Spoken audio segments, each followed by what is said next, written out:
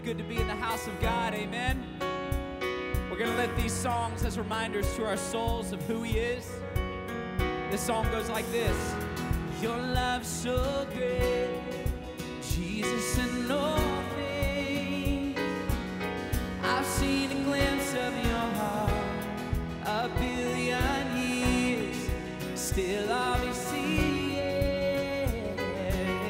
How can I praise you enough?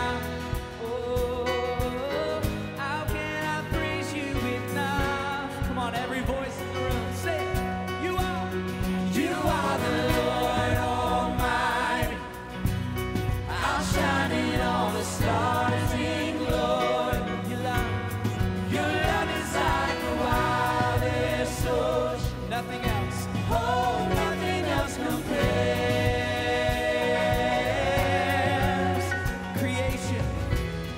Creation calls all to the Savior. We are alive for your praise. In earth and sky, no one is higher. Sing our God of wonders, you reign. Tell him He reigns.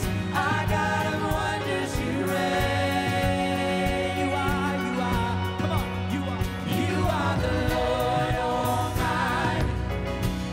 I'll shine in all the stars in glory.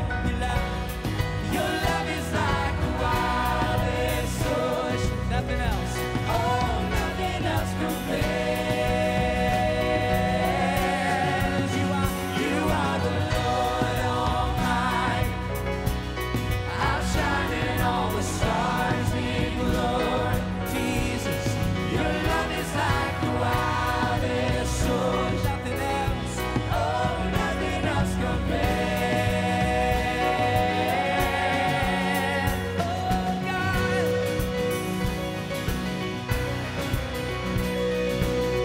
Not to us, but all the glory go to Him. Sing this. Not to us, but to your name we lift up. We lift up all praise. Every voice. Not to us, but to your name lifted up. We lift up all praise. Not to us, but to your name we lift up. We lift up all praise. Not to us, but to your name. Come on, lift it up. We lift up all praise. You are the Lord Almighty. That's right. I'll shine in all the stars in glory. Your love is like the wildest ocean. Nothing else, oh, nothing else compares. You are the Lord Almighty. That's right. I'll shine in all the stars in glory. Your love is like the wildest ocean. Oh, nothing else compares. Oh, Jesus. Nothing else. Nothing like the love of Jesus over our lives. Thank you, God.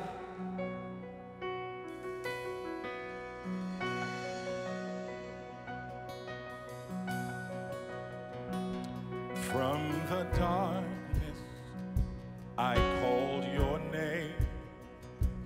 Into darkness, your mercy came. You called me out, lifted me up. How great is your love? You bore my weakness, you took my shame, buried my burden in fields of grace. You called me out, then you lifted me up. How great is your love? From the heights of heaven, you stepped down to earth. Innocent perfection, you gave your life for us, and we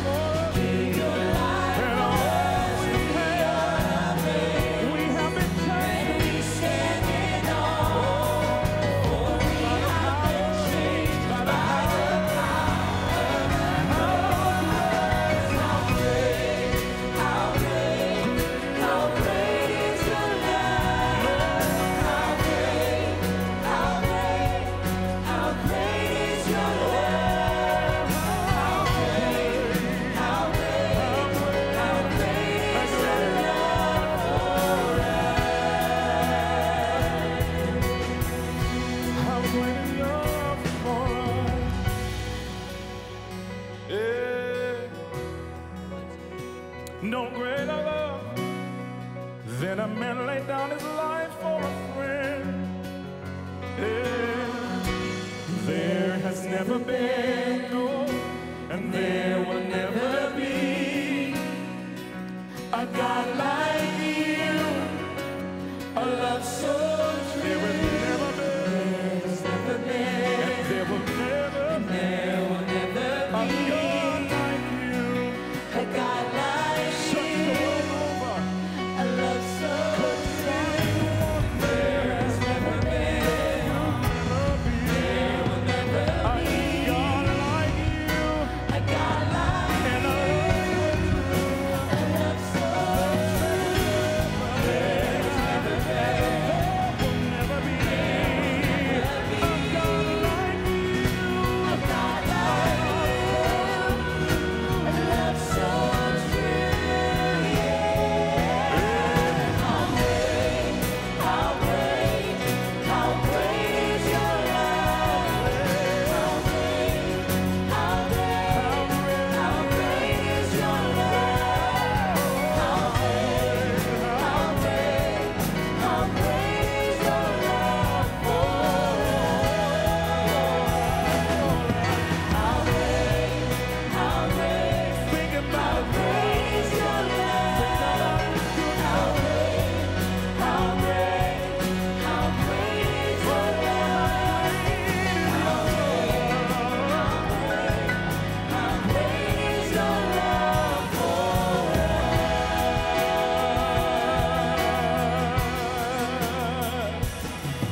How great, how great, how great is your love? How great, how great, how great is your love? How great, how great, how great is your love for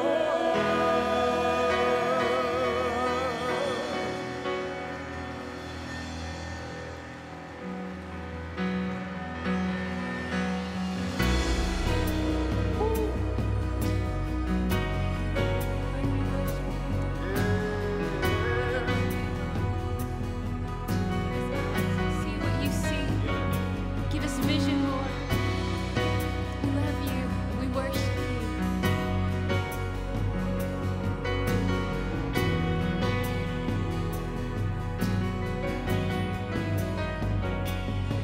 God, I look to you. I won't be overwhelmed.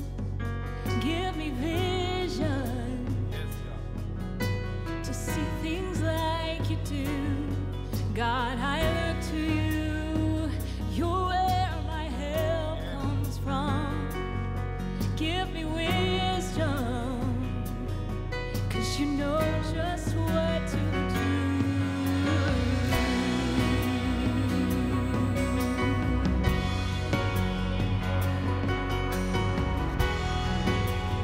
Speak to our hearts, Lord. God, we look to you. Sing it out. God, I look to you.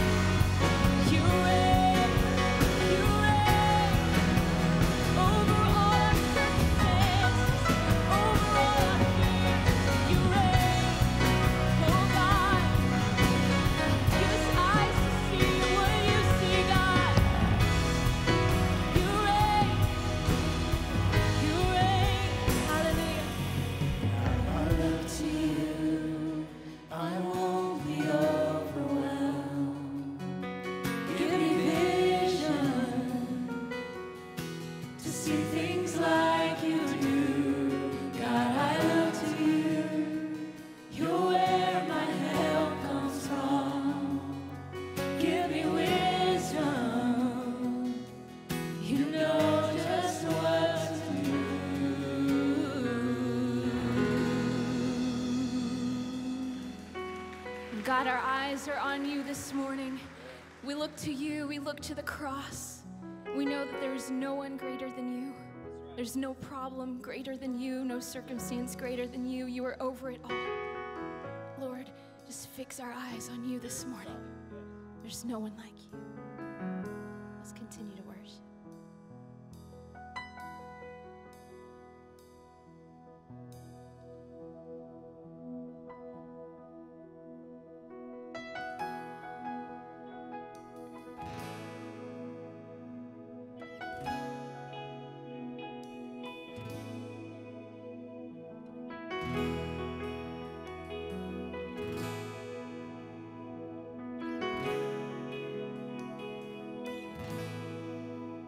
Christ alone, my hope is found. He is my light, my strength, my song, this cornerstone, this solid ground, firm through the fiercest drought and storm. What heights of love, what depths of peace, when fears are stilled, when striving cease. My comfort, my all in all, here in the love of Christ.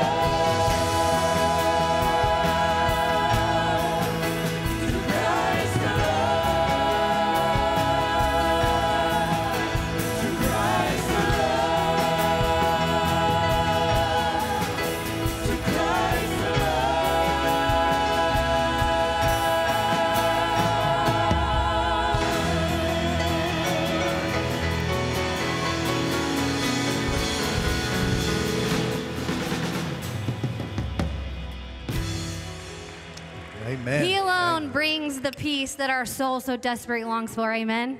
He alone brings peace to the chaos that is so deep in our hearts. I've experienced that this week even, and our prayers that you experience that as well. As you're taking your seats, we just want to take a moment in our service just to say thanks for being here. It is such a powerful thing when followers of Jesus come together in worship, and we're so grateful to be able to experience that with you. We especially want to say thanks to you if it's your first time with us. I don't know how you got here, who you came with, or why you came, but golly, we're glad you're here. If you didn't get a gift on your way in, we want to make sure you get that. So stop by our Next Steps area on your way out. It's right next to our cafe out in the lobby, and we have a gift just to say thanks for being here. Now tonight, it'll be a great night for our church family as we gather to take communion at 6 p.m. in this very room. So we would love to see you come back tonight for that. This morning is also a very special morning, Pastor Ron. Our pastor, Pastor Willie, preaches an annual sermon called Come Before Winter, and that happens today, if you didn't know that. Merry early Christmas.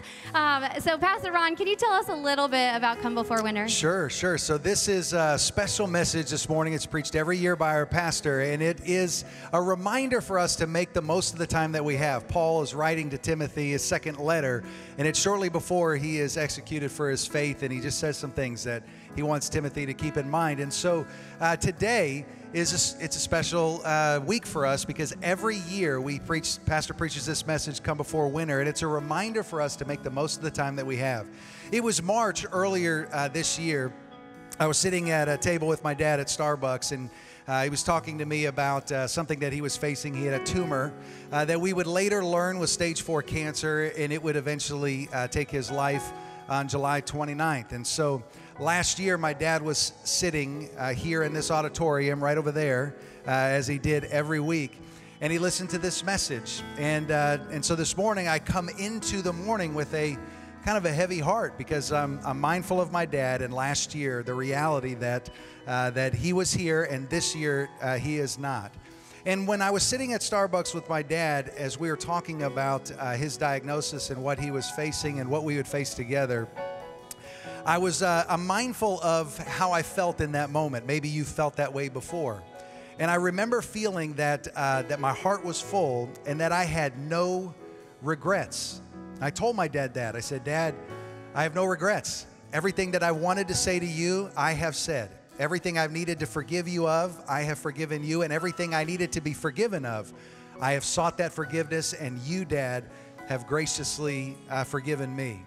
And so this morning, my prayer for you is that you would be mindful of the time that you have because it's limited. You'd also be mindful of the relationships in your life, and to the best of your ability, try to be at peace with those that you love and those that you would call a friend or a family. But most of all, we pray that you would be mindful of your relationship with God that is available through Jesus Christ, because it was because of my dad's relationship with Jesus that I wasn't grieving like everybody else would grieve, those who had no hope.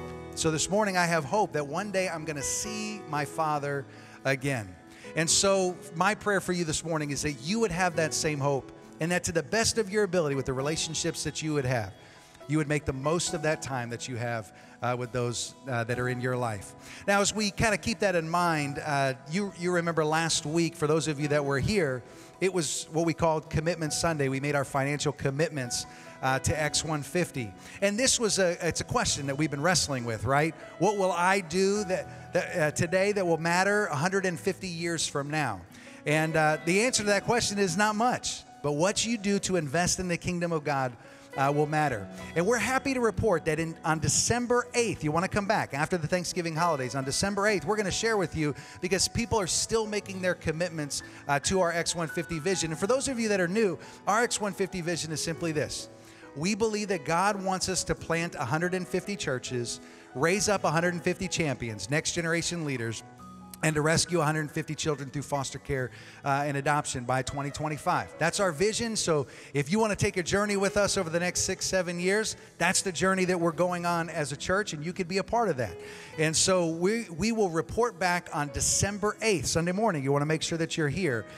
What God has provided through the faithful people of our church over and across our 3 campuses. And so we're looking forward to that. But right now, we're going to transition to our teaching time, to hear that message, Come Before Winter, as we just talked about. So get out your Bibles, and we'll get ready to receive God's Word this morning.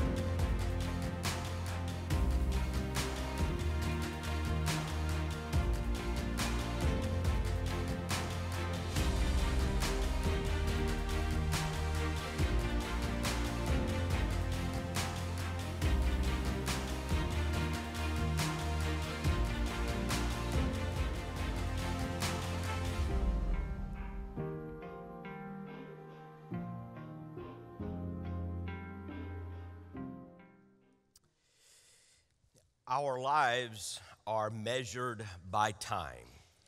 Our lives are measured by seasons. It's the way God has created the universe. The earth spins at a certain rate. It is tilted at just a certain degree, so that we know, and our lives are measured by days and by weeks and months and by seasons and years.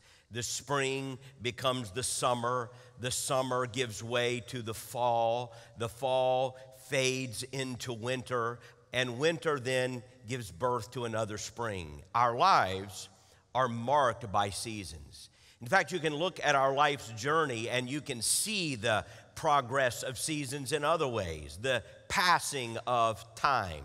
There is the spring of childhood and young adulthood when we're growing up and maturing. There's the summer of our young adulthood and marrying, and for many of us, raising families and pursuing careers. There's the fall of our lives when transitions begin to happen, when changes occur. We watch children growing up and going on, and there's the winter season of our life, the final season of our life as we prepare even for what lies beyond. And for the follower of Jesus Christ, there's the promise of another spring ahead. There's always the promise for the follower of Christ of more to come.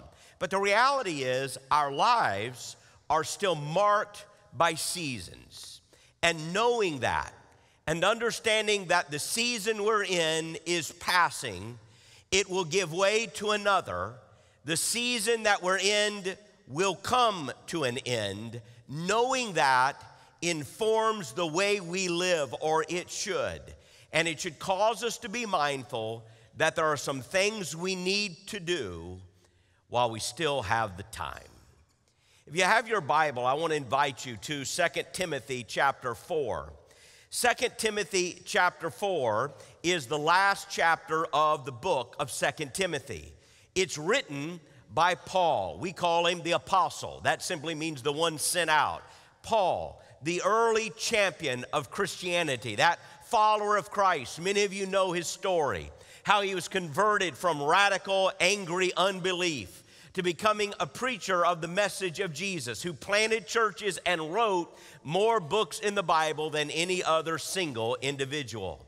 But of all the books he wrote, 2 Timothy is, most scholars agree, the last one. And it's one of the most personal. He writes it to Timothy, who was probably as close to anything he ever had as a real son. He called him, in fact, his son in the faith. He helped Timothy know Christ. He helped Timothy grow in his faith in Christ. And so in 2 Timothy, he writes his last book. 2 Timothy 4, thus, are his last words. the final words, the closest thing we have to the last words of the great champion, the Apostle Paul. And it's clear he knows he's at the end.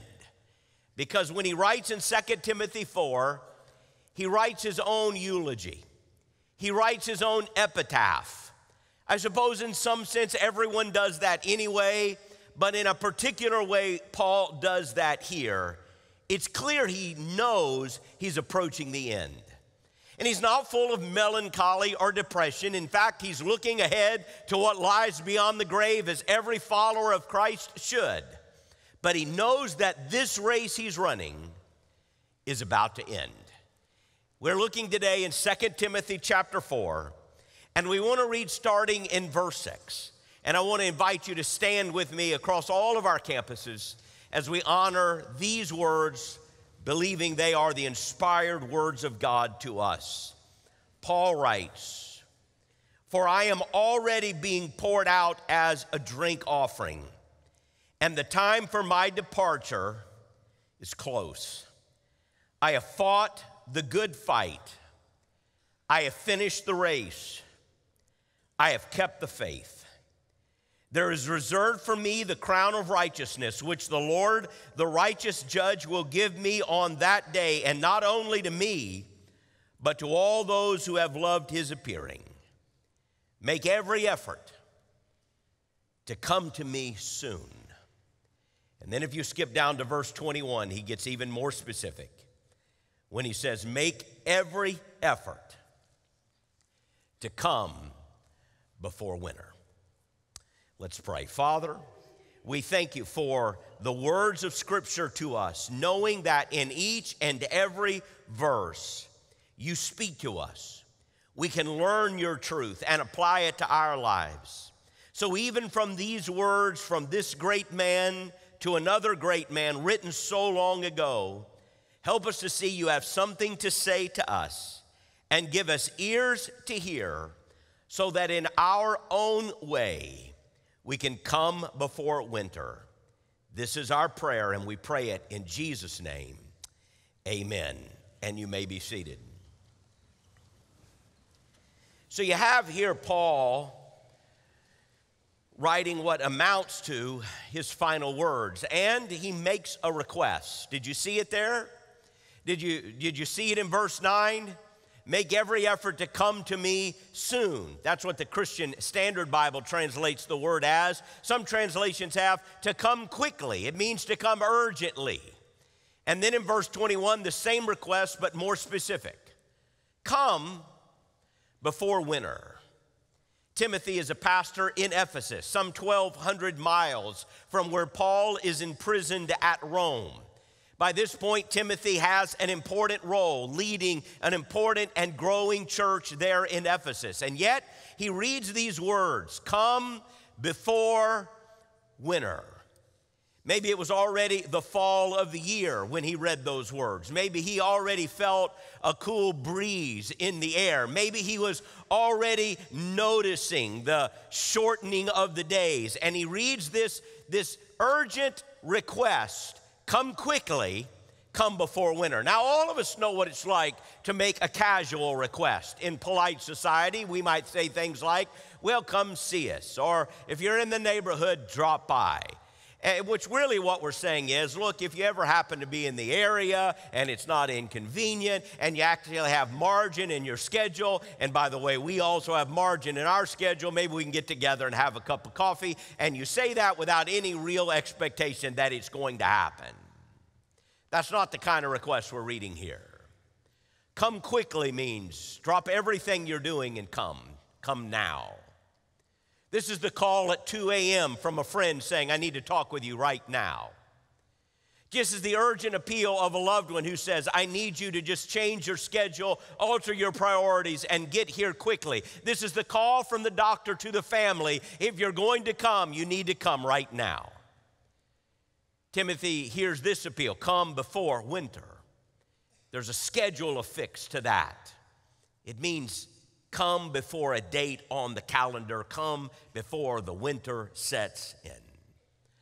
Why did Paul make such an urgent request? That's the question of the morning. Why did Paul make this specific appeal to come quickly and this specific appeal to come before winter? Are there any clues in the text that help us understand why Paul was making this urgent appeal? And do those things speak to us this morning? I think there are, and they do. There are two things that Paul clearly understood that I think it's important for every one of us to understand. The first thing, it's clear Paul understood that he didn't have long to live. Paul understood that life, his life, was brief. And it underscores the reality for every one of us that life is, in fact, brief. Paul knew he was going to die. The Bible tells us in the book of Psalms 90 and verse 12 that we are supposed to number our days, to count our days. That means there are a certain number of days we all have. You don't know how many days you have, but there's a finite number. It doesn't mean you can ever discern the exact number, but it means to be mindful of the reality that our days are limited. Like grains of sand in an hourglass, there's a certain number of them, and you may not know how many, but they are passing. You're to be mindful of that. He knew his hourglass was about empty. He says it in verses 6, 7, and 8. This is a man who knows he's at the end. He says exactly that. In verse 6, I'm already being poured out like a drink offering. A drink offering was exactly what you think it is, a liquid offering. Some of the offerings that the Jewish people would give were liquid offerings that literally would be poured out on the ground as a participation in worship, as a sign of worship to the Lord. And you can imagine a large picture, a large bowl of water being poured out on the ground. And that's Paul saying, that's my life. I'm being poured out on the ground. I'm just about gone. He says, the time for my departure is close. It's at hand. He's not talking about a bus. He's talking about his death. This is a man who knows it's close. And then he writes his own epitaph.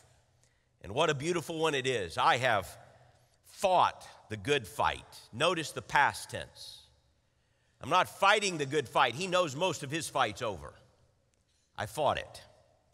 I finished the race. Again, notice the past tense. I finished the race. He knows his race is nearly run. I kept the faith. And then again in verse 8, Paul is not full of depression or melancholy like some might imagine. In fact, according to verse 8, he's looking beyond the grave, isn't he? He's looking forward to eternity. He says, the crown of life is laid up for me. And then he encourages us by saying, and not just for me, but for all those who have loved his appearing. He's saying to those who are in Christ, we have the hope of spring beyond winter. We have the hope of life beyond this life. For the follower of Jesus Christ, the best is always yet to come. Paul knows he's about, though, to end his earthly journey. And it's on the heels of that he makes this request. According to our best sources, Paul was imprisoned in Rome at least twice. And his second imprisonment probably happened somewhere around the mid-60s, 64 to 67 A.D. There are a couple of different Christian traditions according to how Paul died. It is not recorded for us in the Bible, of course. The most commonly accepted one comes from an ancient church historian, Eusebius. Eusebius claimed that Paul was beheaded at the order of the Roman Emperor Nero shortly after the time that Rome burned in a fire, an event that Nero blamed on the Christians. The fire at Rome occurred in about 64 A.D. Nero's death occurred in 68 A.D. So somewhere in that 64 to 67 imprisonment is where probably Paul lost his life. And apparently as Paul writes this letter, he knows it's his last one, and he's sending it to Timothy, his son in the faith. He knows he doesn't have much longer. I don't know if he had just an impression that the Lord gives some people that I don't have much longer. Maybe he had that. Maybe it was just a natural sense that you tend to have. He could look at what was happening politically. He knew what was happening around him. Maybe he just knew, I don't have much longer. And so he writes to Timothy to say, I don't have much longer to live. If you're going to come, you have to come quickly. If you're going to come, you have to come before winter because I don't have much longer. Some of us say, well, that's an interesting story, Pastor, about Paul, and maybe you've known somebody who was close to the end and they knew it. But you know what a lot of us are thinking this morning? A lot of us are thinking, I don't know what that has to do with me. A lot of us are going, well, that's interesting, but I don't know what it has to do with me because I've still got a long time to go. Well, I hope you do. But here's what everyone should know. We have many students here this morning. It's always so good to see our students here. And we'll have many college students in the next service. We have many students across all of our campuses. And some of you are going, well, I don't know, that's interesting. Paul's at the end of his life, but I got many, many years. Some of you are young adults. I got many, many years to go. Well, here's what you need to know. Number one, you don't know how many grains of sand you have in the hourglass. No one does. And secondly, even if you have a lot of them, they go really fast. They go a lot faster than you think. The truth is, for all of us, life is brief. It wasn't long ago that we honored the life of the great evangelist Billy Graham, who passed away in his 90s. And when he was asked about what surprised him in life, in one of the last interviews he gave, he said, "The greatest surprise in life to me is the brevity of life."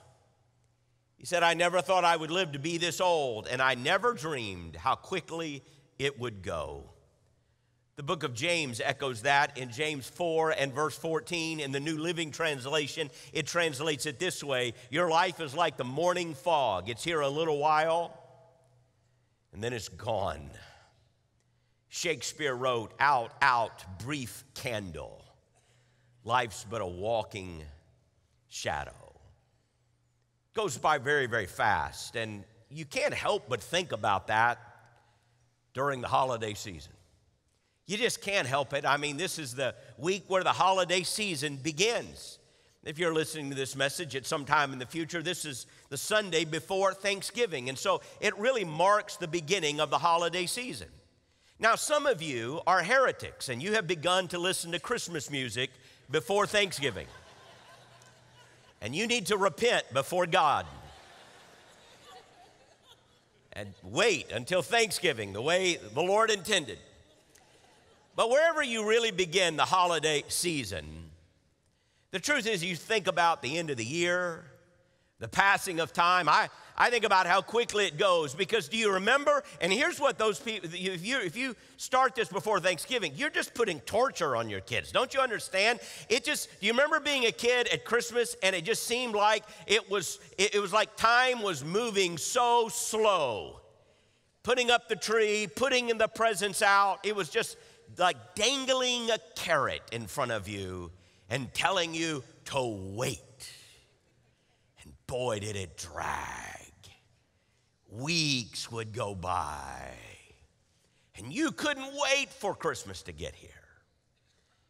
The Advent season starts next week. 4 wonderful Christmas Sundays. I hope you'll be a part of every one of them at Calvary. We'll celebrate this season starting next weekend.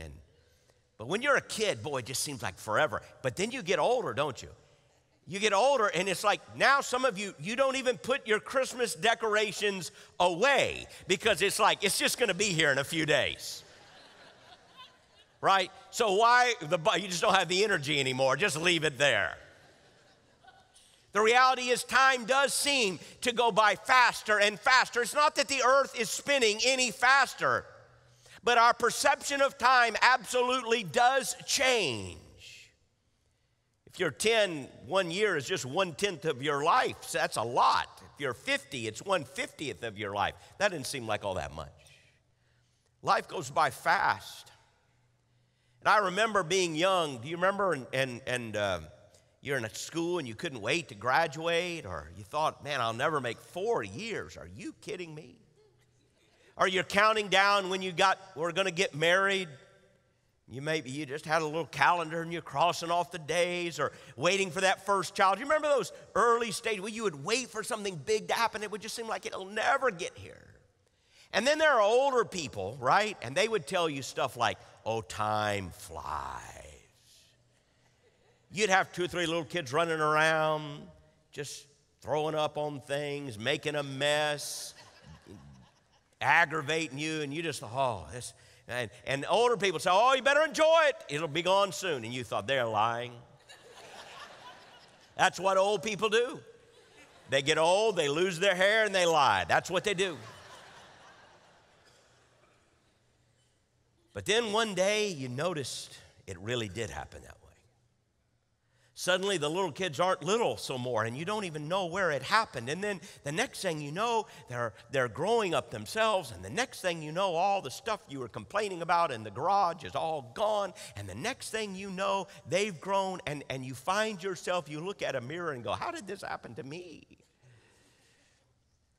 And you ask somebody this morning, they'll tell you that Dr. Graham was right. One of the greatest surprises is it happens so very quickly. James is right. It's like the morning fog. It's here, and it's gone. It's gone. So for those of us who think, oh, I have lots of time to live, maybe not as much as you think, because again, none of us know. 2 years ago, I saw a CNN article that gave the life expectancy in the United States. This is from December of 2017. It was now 78.6 years. That's the average life expectancy. Higher for women, lower for men. It's actually decreased for 3 years running, which is the first time in many, many years. 78.6. I do this every year. I get asked to do it. If your life was a day, you're born right after midnight, you got 1 day to live, where would you be on that day if you lived an average number of years? And some of you will live much longer, and I'm grateful for that. You're like the old football coach Bobby Bowden, who when told he was in the 4th quarter of his career said, well, I'm praying for overtime. Well, I hope you get overtime. But 78.6 isn't promised to any of us, and some of us won't have those. If you're 20 and you lived an average life, it's 6:15 in the morning in one 24-hour day. If you're 30, it's 9:22 in the morning. If you're 40, it's 12:30. If you're 50, it's 3:38 in the afternoon. If you're 60, it's 6:45 in the evening. If you're 70, it's 9:53 in the evening. And if you're 75, it's just after 11 o'clock, an hour before midnight. Life goes by so very fast. Paul knew that, and you should too. And the second thing he knew is that opportunities are limited. That things that you can do today, you won't always be able to do. The doors that are open today won't always be open. When Paul wrote, "Come before winter," why did he fixate on winter? Well, if you have studied your Bible, you would know why. In the book of Acts, there's a story. And in that story, Paul had been arrested and brought to prison in a place called Caesarea, and then he was taken from Caesarea to Rome on a ship. And that ship sailed late in the fall or early in the winter. In fact, they sailed because there was a warm wind blowing. Paul warned them not to, and they ran right into a fierce storm like a hurricane. The ship was eventually wrecked, and the people on the ship survived by swimming to a nearby island on the wreckage. Paul had been in shipwrecks, and he knew what we know from history, and that is this. The Mediterranean Sea has great storms, and their storm season is during the winter months. It's during the winter that the cold winds blow down south off the European mountains, and they collide with the warm air coming up north off the African deserts. And suddenly, quickly, without much warning at all, fierce storms can erupt. And for that reason, you didn't typically sail in the winter. It was too dangerous. Those who were sailing would harbor themselves for weeks or a month or two during the winter months. It was their storm season, and you didn't risk sailing during the winter. You waited until it warmed back up. When Paul is saying, come before winter, there is something that can be inferred from that request, and it is this. Paul knew that if Timothy didn't get on a ship and sail to Rome before the winter, then he wouldn't be able to come all winter, and he would have to wait until the spring. And the implication is, if he waited until the spring, it would be too late. What Paul is in effect saying to Timothy is, I know I won't last through this winter. For me, winter marks the end. And if you're going to get here, you better come now. You better come fast. You better come quickly. You better come before winter. Because when winter comes, the door is shut. When winter comes, the opportunity is lost. When winter comes, it'll be over. Some opportunities must be seized. And if they're not seized today, they're lost forever. There are some areas in your life where you need to come before winter. And I just wonder this morning on this weekend that begins to get us into the holiday season and Thanksgiving and Christmas and all of that and the joy of it and the stress of it and all the things that come with it. I just wonder, are there some areas where you and I need to come before winter? And as you study the writings of Paul, I think there are. I think there are 3 areas that really jump out where you need to come before winter. And on an annual basis, as our pastors perhaps have shared in our campuses, on an annual basis, I've tried to share this message. It's kind of become a Calvary custom of ways in which you need to come while you still have the chance.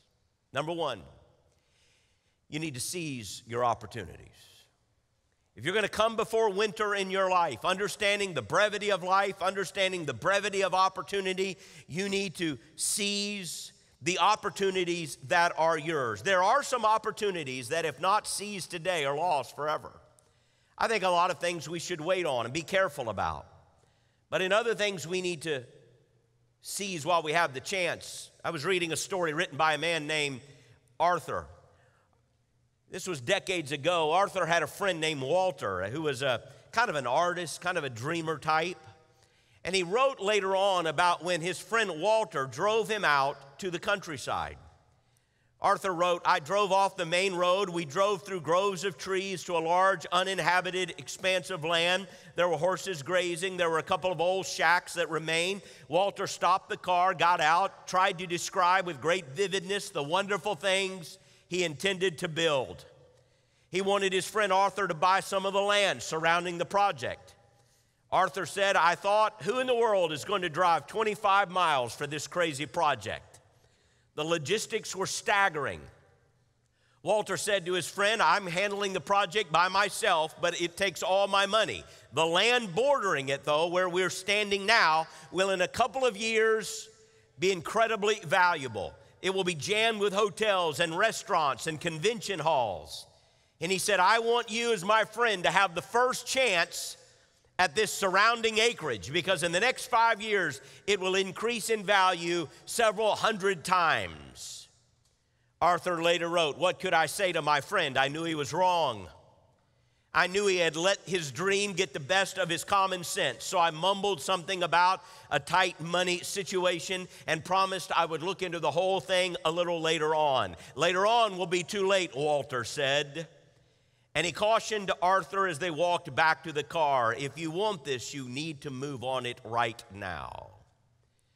But Arthur, who was a man by the name of Art Linkletter, some of you older folks will remember Art Linkletter, later reflected on the opportunity that he had to buy up the land surrounding what would become Disneyland in Southern California. His friend Walt Disney, would change the entertainment world. And Arthur looked back on that, Art Linkletter did, and said, I missed perhaps the greatest financial opportunity of my life. Now, I think there are a lot of things you ought to wait and be careful on. A lot of people have made mistakes getting in a hurry. But I want to tell you there are some things you need to seize while you have the chance. There are some things that you know God has spoken to you about. There are some things that you know God is calling you to do. And I'm just reminding you today that in those things that God is calling you to do, you need to be obedient today or risk those opportunities being lost. Paul wrote in another book, Ephesians chapter 5 and verse 15, pay careful attention then how you live, not as unwise people, but as wise, making the most of the time. T.S. Eliot wrote, footfalls echo in the memory down the passage we did not take, toward the doors we never opened. John Greenleaf Whittier wrote, for all the sad words of tongue and pen, the saddest are these. It might have been. Lecrae, the Christian artist, said, even in our best shape, we are a brittle piece of mortality. Your life is a breath. Don't waste it. One of my favorite stories was told by Florence Littauer some years ago about her mother-in-law in a nursing home. She had lost some of her mental acuity and was losing grip on reality, but as sometimes people do, she remembered her youth well. And she said, I would visit my mother-in-law and she would sing. I'd never known my mother-in-law to sing. And all the time I knew her, she had never sung. I didn't know she had any talent, but she would sing there in the nursing home. And she wasn't bad. Obviously, she was in her senior years, but she wasn't bad. She had memorized operas. I didn't know it. But apparently, as a child, as a young woman, she had memorized these operas. And I later found out by talking to family members, she had in her youth fantasized about singing and hoped even to be an opera singer. And she was pretty good, actually. She would sing there. People would come to hear her sing there in the nursing center. He said, I thought how tragic it was, though, that she lived her life without pursuing a dream. And then she wrote this. She said, my mother died with a talent undeveloped, a dream unfulfilled. She died with the song still in her. I wonder what song is in you. I wonder what it is God is calling you to do. And sometimes when the devil tries to tempt us, he doesn't say, don't do it. You know what he says? Just wait. You'll have another time. You'll have another year. There's time to pursue it. And the years, they're flying by. And the opportunity that's there will be lost. The opportunity to tell somebody about your faith. The opportunity to start that ministry. The opportunity to get involved in that project. To do something your heart and the Spirit of God in you is calling you to do. If winter's coming, and it is, you need to seize your opportunities. Number two, you need to cherish your relationships. You need to cherish your relationships. It was Paul's close relationship to Timothy that motivated him to write. And at the end of your life, when you think back on your life, it won't be the projects that you value the most. No one on their deathbed says, please bring me my checkbook. I'd like to look at it one more time. Nobody is looking for one more client or one more business deal. It's our relationships that we cherish the most. I once spoke to a pastor who had to go through a season in his life where he altered his priorities. And he said, what grabbed me was I realized I was running and about to run my life over the edge to please people who probably wouldn't even show up at my funeral. And he said I was neglecting the woman who would probably be in my hospital room cleaning my bedpan if she needed to. He said I changed my priorities. When you think about the passing of time, it'll do that. And the thing that you will realize is you need to cherish your relationships. Paul knew all about that. It says in Acts 20 and verse 37, when he visited in Ephesus for the very last time, and he met the elders there in Ephesus in Acts 20:37, it says they embraced Paul and kissed him and were grieving most over his statement they would never see his face again. There are people here today we might never get to see again. I'm not trying to be ominous. I'm certainly not trying to be frightening. I'm just telling you the truth. These moments and these upcoming weeks are a reminder. Life is brief and opportunities are limited. So what does it mean in our relationship? It means some things need to be said. There are people who are sitting here today who would give anything if they had one more opportunity to say to somebody they love the things they really want to say. Live without regrets. If there are things that need to be said to people in your life, people that have blessed you, make sure you don't miss the opportunities to say them. I remember reading of a writer who said, I don't know when the last time was that my little girl just sat up on my lap. You know how kids will just crawl up into your lap. And there's a period in their life when they can really crawl up into your lap. You know, I mean the whole thing. Just cuddle right there and you can hold them right there in your arms. He said, I don't remember the last time I held my little girl and I could wrap my arms around her and she fit right there in my lap. But if I had known it was the last time, I would have held on a little longer. I'm just reminding you the last time eventually comes. The last conversation eventually comes. The last goodbye, the last holiday eventually comes. If you got something to say it. And I also just want to say, if there are priorities that need to be set the right priorities in your life. This is a time to speak to young families, and I always do, and especially I want to speak to younger fathers. Younger mothers also. You're climbing a ladder. You're wanting to succeed. You're wanting to grab a hold of something. You're wanting to make a name for yourself. And I get that. There's nothing wrong with a healthy ambition as long as we want to glorify the Lord and serve His purposes. We want to excel. We want to succeed. And we want to work very hard. And I'm glad for all of that. There's nothing wrong with that. But listen, do not neglect the most important things, because I promise you, at the end, it comes down to the same stuff for every one of us: relationships. With God, our family, and our friends. It's the same for every one of us. Don't waste these years chasing after something that isn't going to matter and neglecting the things that do. Somebody could probably take your job and do as good or better than you. But there are some jobs that are irreplaceable. Nobody could be a father to those kids that you are, or a mom to those kids. That's your most important role, and that will be your lasting legacy. And I just want to remind you, make sure your priorities are set. And then finally, there's some divisions that need to be healed. And I only say this because I've seen through the years how God has used this message to remind people. Sometimes in relationships, things get out of whack. Sometimes we don't even know why or how it happened. But there are things that happen in families and siblings that don't speak and people that are angry with one another. And I understand. The Bible says, as much as it depends on you, live at peace with every man, which means you can't control everything. You can't control everything. But what you can control, you should.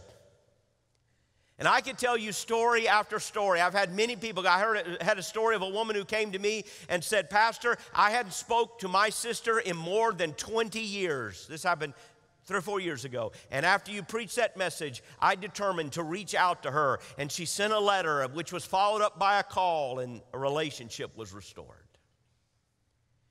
Look, I understand boundaries need to be set. I understand there's some dysfunctional things you can't change, but you know what? There are some divisions that could be healed if you would just get off your high horse of pride.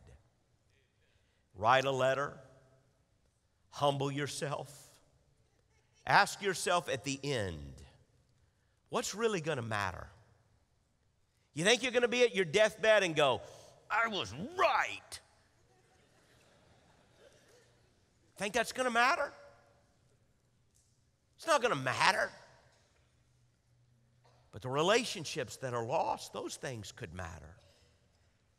So I'm just telling you, if the Holy Spirit speaks to your heart and there's someone you need to call, there's a letter you need to write, there's an apology you need to make, if you need to humble yourself, do it while you still have the time. Because winter's coming. And when it comes, that opportunity will be lost. Let me give you the last thing you need to do before winter comes, and that is you need to trust in God. You need to trust in God. Paul said in 2 Corinthians 6:2, the right time is now Today is the day of salvation. The greatest thing you need to do is make sure your relationship with God is right. You know, everybody ought to walk through a cemetery every once in a while. It's a good thing. I'm talking about an old-fashioned one. And church cemeteries are the best ones. I found myself doing it this past summer. We were in Birmingham, Alabama for some meetings, and one evening we drove out to our very first church where Cheryl and I, before we had any kids, we pastored. We were just kids. I was 20 years old when I became their pastor. They pastored me more than I pastored them. We were there for 3.5 beautiful, wonderful years, living out in the country. It's the only church I ever pastored that had a cemetery right next to it. I didn't think about it much at the time. I do now. It was a late summer evening, one of those summer evenings out there in the Alabama hills where the daylight's lingering just a few more moments. And Cheryl and I got alone. We walked out there. It was a Wednesday night. There were meetings going on at the church, but nobody saw us out on the corner. We parked the car. I got it, and I walked through that old cemetery. It wasn't long before tears were rolling down my cheeks. I was just crying. I'd walk by this family, and I remembered them, and I walked by that one, and I remembered them, and I walked by that one. People I had pastored. I thought 30 years have come and gone. These people meant so much to me. How quickly it's gone. And I was full of joy. I knew I'd see them again one day. That's the hope that we have in Christ. The end will come for all of us. The question is there hope beyond the grave? For Paul, there was. This is not a message of just empty sentimentality. For Paul, there was the hope of the crown of life laid up for me. You too can have that hope, that beyond the winter is another spring that is going to come. But here's the key. There is no other name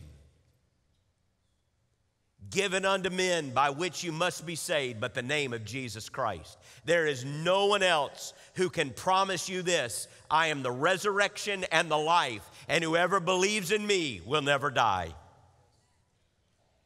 Jesus makes that promise of a spring beyond a winter.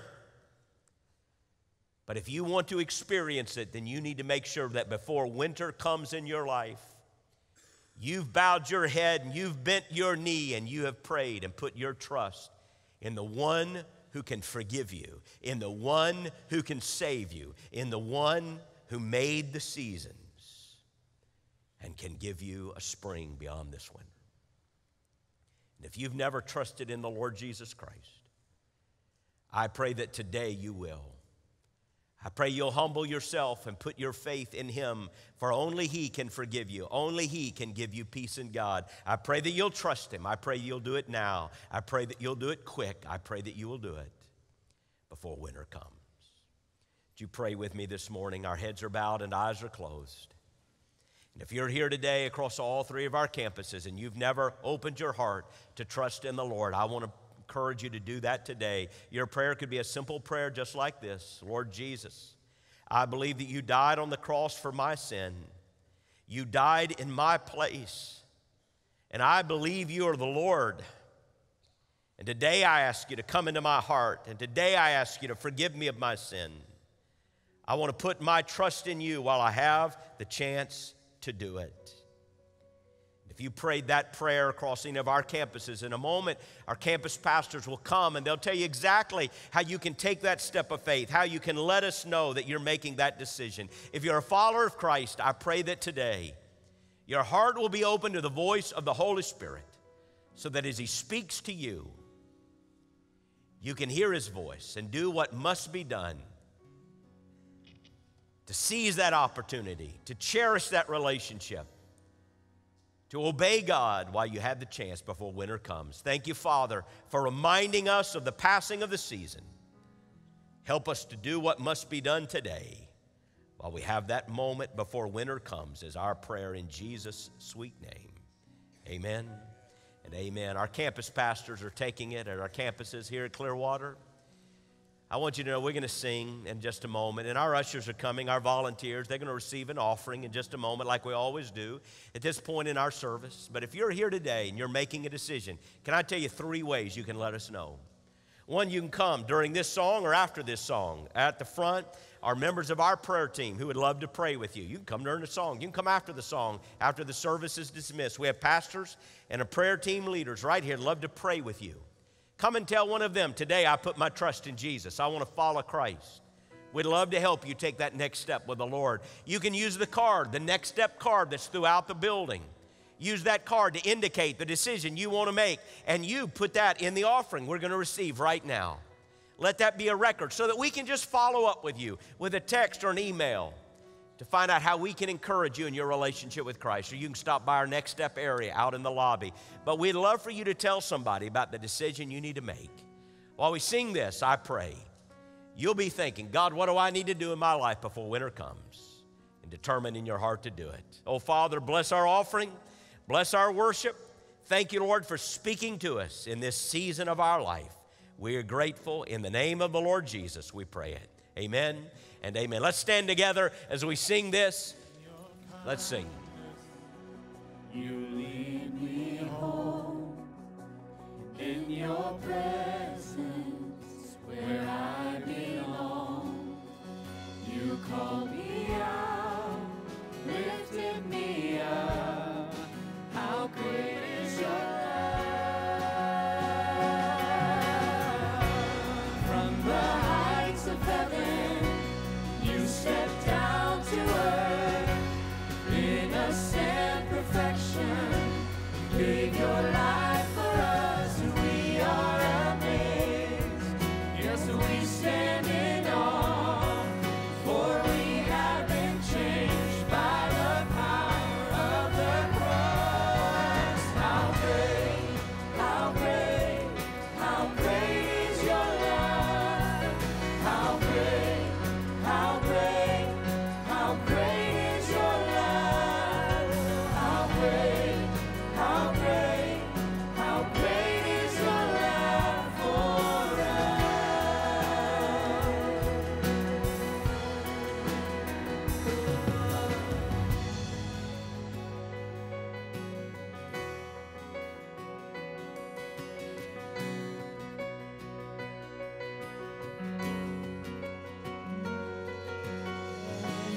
There has never been, and there will never be, A God like you, a love so true. there has never been, and there will never be. A God like you, a love so true. There has never been, there will never be. A God like you, a love so true. There has never been, and there will never be. A God like you, a love so true, yeah. How great, how great, how great is your love? How great, how great, how great is your love? How great, how great, how great is your love for us? How great, how great, how great is your love? How great, how great, how great is your love? How great, how great, how great is your love for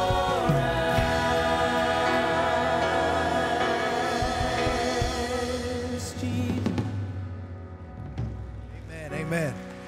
It's great to see you this morning. We're so glad that you're here. Remember, if this is your first time, we have a gift for you. We'd love to see you at the Next Steps area. Please stop by there on your way out this morning. And then also, Pastor's journals for devotionals for the following year, 2020, have just come in. They're available for you at the Resource Center if you want to pick one of those up. They're $20, and so this will be a great gift for Christmas. So make sure you grab one on the way out. God bless you. Thank you so much for being here. We'll see you tonight at 6 o'clock for our communion service. God bless you as you go to Bible study.